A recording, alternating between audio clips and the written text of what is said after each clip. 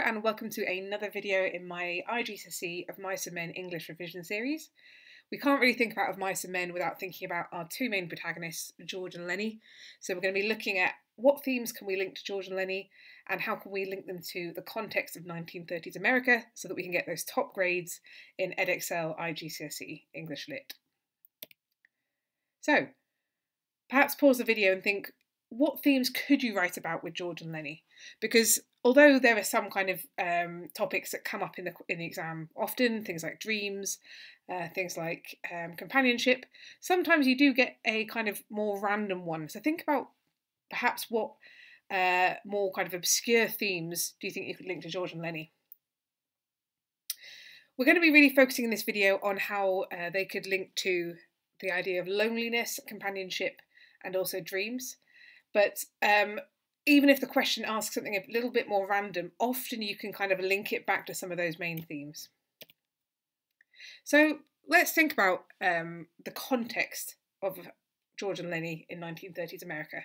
So, as you know, the 1929, the Wall Street crash happened, which led to the Great Depression. Equally, the Dust Bowl, farmland had been badly managed, and therefore there were droughts, and the land was very dry, and lots of farms lost all their crops.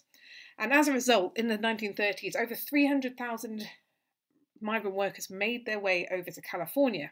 So California was really seen as this place of hope, where people would go to find work. So if we think about the idea of dreams, California was this idea of, if you go to California, that's somewhere that's less hopeless than these other places. You might be able to find a job. But we can also link it to the idea of loneliness, because all these, in terms of ranch workers, these men, actually were travelling to California, maybe a state they'd never been to before, where they didn't know anyone, and they were going from ranch to ranch to ranch, trying to find work, not necessarily having any roots or anyone to kind of fall back on. So we've really got this whole idea of kind of California's a place of dreams that actually aren't reality. People have this hope and it's actually doesn't lead to anything, but it's also a place kind of where there's a lot of loneliness, there's a lot of lonely people. And yes, loads of the characters linked to loneliness and loads of them linked to the idea of dreams, but I think really with George and Lennie, there's so much you can say about those themes in particular. So as always, every single video I ask you this: what is John Steinbeck trying to say about society in 1930s America? So don't just think about how George and Lennie link to loneliness or how they link to dreams, but also think specifically, what was John Steinbeck trying to say about society, and what were his kind of thoughts and opinions. Now, what's in a name? So we've got George and Lennie, George Milton and Lennie Small. So first of all, let's look at Lennie. So what's really interesting actually is John Steinbeck himself worked as a ranch worker. I think we can see how powerful his descriptions are, because he himself was a ranch worker. He would have slept in a bunkhouse, and he actually knew someone like Lennie, someone who was mentally disabled, was very childlike, and someone who actually ended up killing another ranch hand where he was working, and then was sent to an asylum for the rest of his life. So when we have, for example, Crook says to Lennie, you'd get locked up in like an asylum. Actually, again, that was the reality that John Steinbeck had experienced. But Lennie's small. So think about what was the kind of meaning behind the word small. Because obviously it's definitely not to do with his size. It's ironic, isn't it? Lennie's a really big guy. But Lennie's small, perhaps think about his mind, or his kind of childlike mind is perhaps a bit of a meaning behind that. Feel free to put a different interpretation in the comments. And then we have George and Milton. Now, again, a little bit more kind of intertextual. That means we can link it to other texts. Milton wrote Paradise Lost, which was a retelling of the story of Genesis and the fall of man. So I think when we've got George being called George Milton, it's kind of a direct link to the idea of the fall of man and this perfect situation actually being imperfect. And particularly if you look at some of the other videos that I've done, you'll see that I talk about how the descriptions in the beginning with the water snake in the brush, actually there's a lot of kind of allusions to Genesis and allusions to the Bible. So yeah, if you'd like to learn more about that, have a look at the rest of the videos in this series. So we've got, yeah, Lennie Small, perhaps small-minded, George Milton, this idea of a dream, something perfect being destroyed, as linking to Genesis in Paradise Lost. So George and Lennie, first time we kind of hear about them, we have this quote: "They'd walked in single file down the path, and even in the open, one stayed behind the other." Now, what I find really interesting about this quote is, first of all, we've got this idea of leadership. George is going ahead, Lennie is following him like a child or like a dog. And, obviously there are lots of allusions to Lennie being like an animal throughout Of Mice and Men. But I think it's also interesting, given all the imagery we have in the text to do with being solo or being alone, it's interesting that they walk in single file, even when they don't have to. So they don't actually walk next to each other, and is that perhaps foreshadowing what happens at the end when actually George is left alone after Lennie dies? But if you think about all the kind of references we have to one, we've got the setting, Soledad, we've got George playing a lot of solitaire, so we've got all these kind of references to single, and then they walk in single file. So it kind of enforces this idea of these migrant workers, they're kind of destined to be alone. And even George and Lennie, who are different and have each other, even they walk in single file. It's quite interesting that's how they first get introduced by Steinbeck. So if we look at George and how he's described, the first man was small and quick, dark of face with restless eyes and sharp, strong features. So again, I think his features here, they're sharp, it kind of represents his mind. George is quick. He's quick in terms of he's a quick thinker, he's intelligent, but he's also quick and sharp when it comes to anger, doesn't he? He has a bit of a temper. We see even in chapter 1, he gets really angry at Lennie because Lennie wants the ketchup, and then kind of George kind of cools off after, and kind of realises he's made a mistake. So again, his kind of image reflects his personality there. And we see him get really cranky at Lennie. He says, "God Almighty, if I was alone, I could live so easy. I could go get a job and work and no trouble." And we've got this really sad, when you look back, isn't it? It's really, really sad that George says this, because he says it at the beginning, if I was alone, I could live so easy. And yet he ends up alone, and it's not a happy thing. George says he wants to be by himself, but actually that's not what he wants. He might find Lennie to be a real pain sometimes, but actually at least Lennie is companionship. It's a friend that he has. So yes, it's ironic that that's this is what George wants, but yet when he gets it, it's actually not really what he wants. Lennie is his opposite. So behind him, so again, this kind of really powerful image of George being in front and Lennie just following.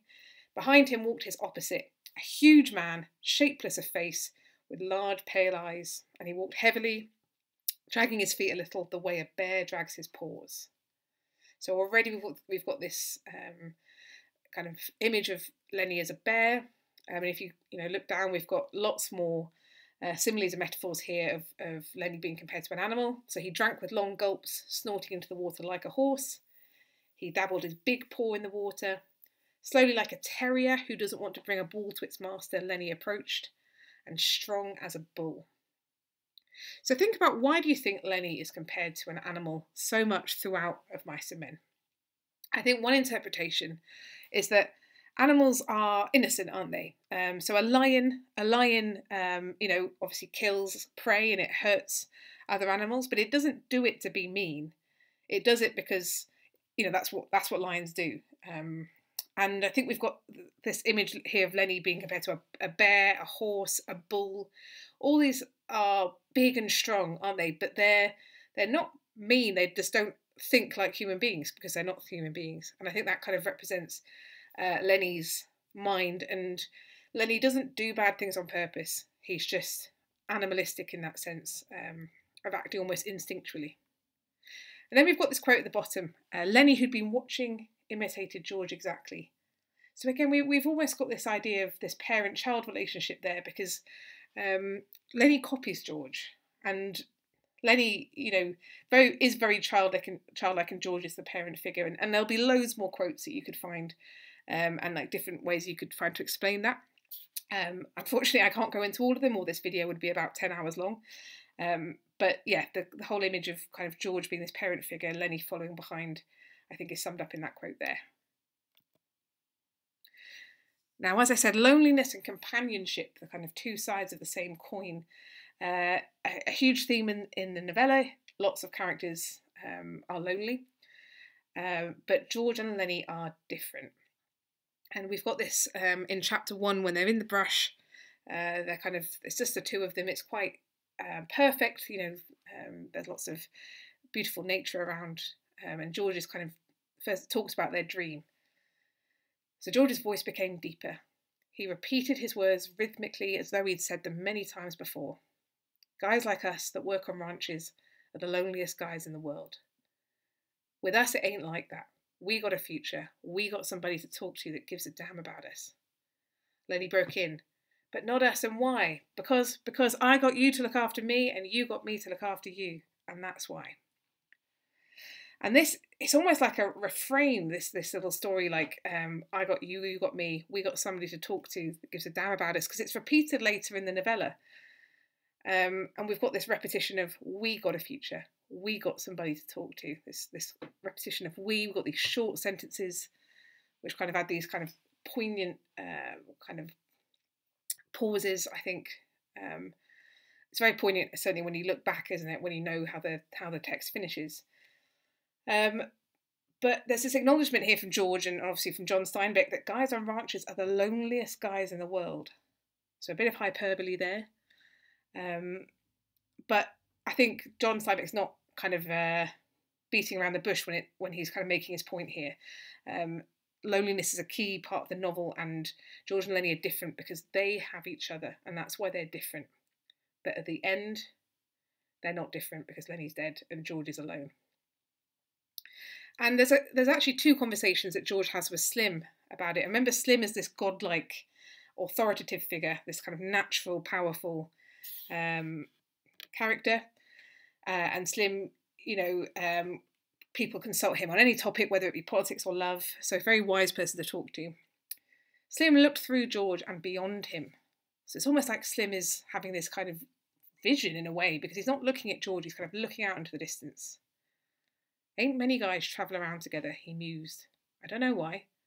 Maybe everybody in the whole damn world is scared of each other. It's a lot nicer to go around with a guy you know, said George.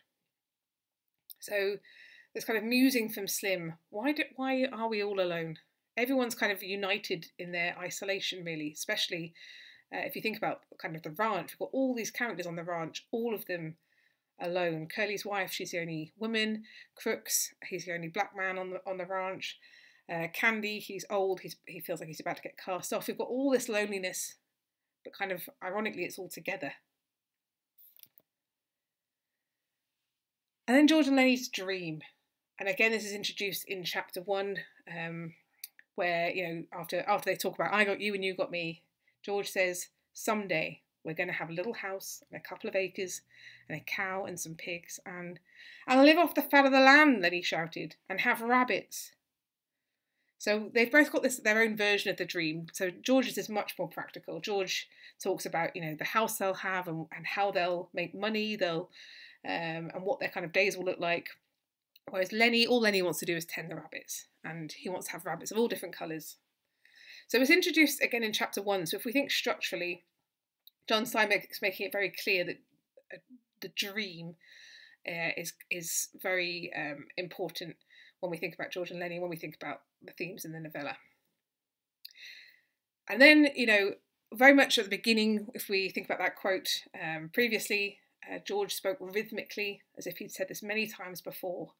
So this is something that George and Lennie have talked about. They've talked about having this land and having the rabbits many times, but it's very much been a dream and not something rooted in fact.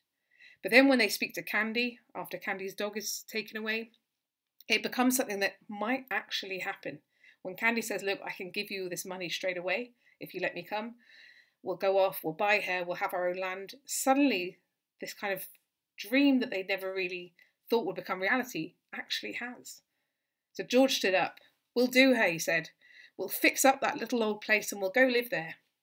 He sat down again. They all sat still, all bemused by the beauty of the thing. So we've got this interesting image here where George kind of stands up with this kind of statement of intent. We'll go there, we'll do her, we'll live there. Again, we. Emphasising this is something they're going to do together. George, Candy and Lennie are not going to be alone. They're going to have their own land. They're going to be together. And then he sits down and they all think about how beautiful this thing really is. They might actually get to be their own boss. But if we think about structure, we have this really beautiful, calm moment where these three men realise, what they might be able to have in their life. And immediately after is when Curly bursts in and for no reason attacks Lennie. Well, the reason being that he's just angry and he thinks Lennie's an easy target. So if you see, he slashed at Lennie with his left and then smashed down his nose with a right. Lennie gave a cry of terror. Now, I think that's interesting because John Steinbeck introduces this idea of, wow, this dream might actually happen, and then immediately violence. Violence that's not even prompt, like Lennie doesn't do anything to make this happen. And if you look back at the video that I made about Crooks, the same things happens in the later chapter with Crooks. Crooks says to Candy, could I come and maybe join you and work for my keep? And then immediately Curly's wife comes in and is very verbally abusive to him. So we've got dream, violence is this the way that John Steinbeck kind of structures it. So it's possible that he's kind of, think about what he might be saying. It could be that all these migrant workers coming to California with this dream, actually, it's almost violent in how destructive that is because they will never reach that dream. All these people with hope, their hopes are going to get destroyed. Think about perhaps how you could phrase that to do with what is John Steinbeck trying to say about dreams and violence. You might be able to come up with something really interesting. And then we've got this moment where after Candy and George find Curly's wife and Lennie's disappeared, and Candy and George, I think, have this realisation together that, oh, wow, this dream is never going to happen. And again, if you have a look at the video I made on Candy, I go into that in a bit more detail. But George said softly, I think I knowed from the very first. I think I knowed we'd never do her. He used to like to hear about it so much, I got to thinking maybe we would. I'll work my month and I'll take my $50 and I'll stay in some lousy cat house. And then I'll come back and work another month and I'll have $50 more.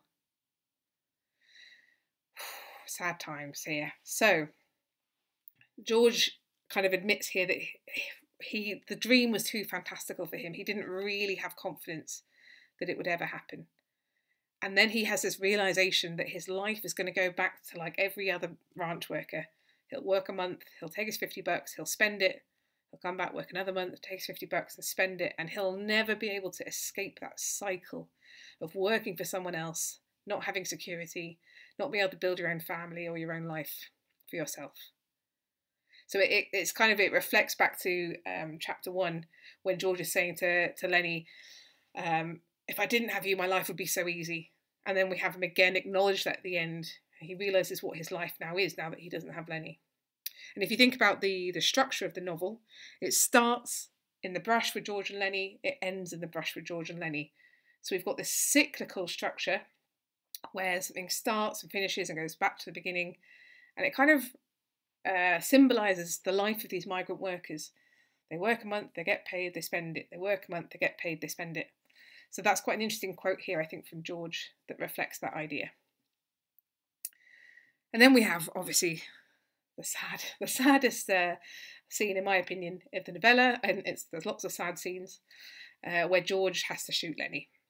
So when we talk about dreams and violence, we've got another illustration of that here. George says to Lennie, look out in the distance, and he starts telling him about the dream, and they talk together, and we're going to have rabbits, and I'm going to tend the rabbits. And then Lennie begged, let's do it now, let's get that place now. Sure, right now. We gotta. And George raised the gun and steadied it, and he brought the muzzle of it close to the back of Lennie's head. The hand shook violently, but his face set and his hand steadied. He pulled the trigger. So again, this idea that John Steinbeck's like, wow, look at this dream violence, again happens at the end.